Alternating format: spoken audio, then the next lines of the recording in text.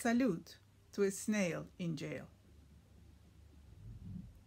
For Osman Kavala, 1107 days in solitary without trial. Our poet had a canary in jail, you have a snail in your sunless courtyard. Hermit-like, this spira mirabilis rules, navigating on a piece of leaf, a spike of grass, a perpendicular wall, too high in proportions, without fear of fall.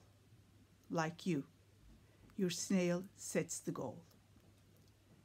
With its perfect curve, built by pearly chambers, its logarithmic spiral limaçon, thinking in polar coordinates, it is unbeatably human.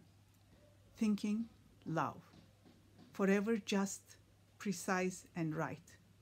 Heart-like throbbing in rhythmic waves, all in one, with its equa-angular home, small it may seem, yet its turnings increasing in the same geometric progression, can create pure misty bays here and there, half-moon-shaped, can make the arms of spiral galaxies like our own Milky Way, and billions of light years ahead of us.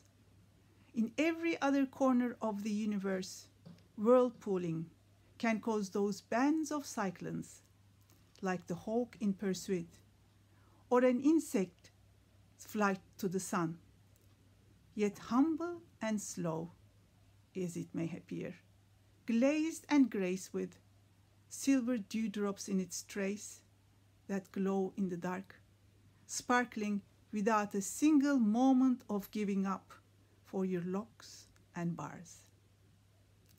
Like you, your snail attaches to the whole universe.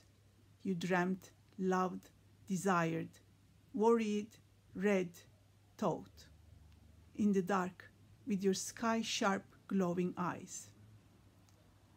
The snail observed you, your dreams, your worrying, your living, your singing, liking your curls, sunny and lively, your naked feet, your bony body, your melancholy.